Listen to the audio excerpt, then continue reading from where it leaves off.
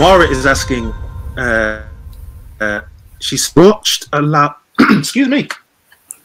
I watched a loud colleague nicely make space for others when they were on the driver's seat in a mob. So do you have advice on how to deal with loud and quiet people to make mobbing a good experience for all? So in both cases, I would say someone needs to speak up. And if they can't be, if it can't be themselves, then it needs to be someone else in the mob to make clear they'd like to hear all voices.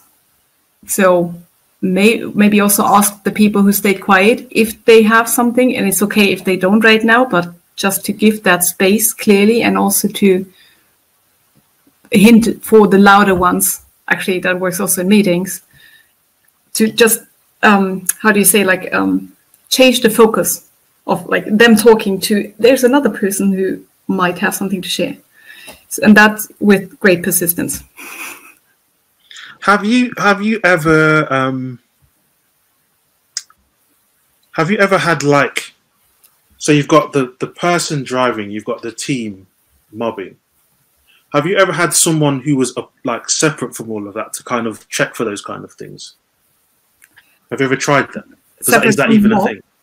Yeah. So you've got someone. So maybe the team is not as experienced with mobbing. Yes. And they're trying to stop those kind of problems from happening. So they kind of are not transitioning through the seats. They're just kind of stood there helping people actually make it work, kind of like a facilitator almost. We had it in our first introductory mobs, like the first 2-3 sessions for my team when I was on the mob. And of course, I have it when I give mob sessions at conferences. So then I will be that person from the outside who intervenes and gives focus on everybody needs to be heard. And sometimes it's the ideas from the more quiet people who are, what we need right now.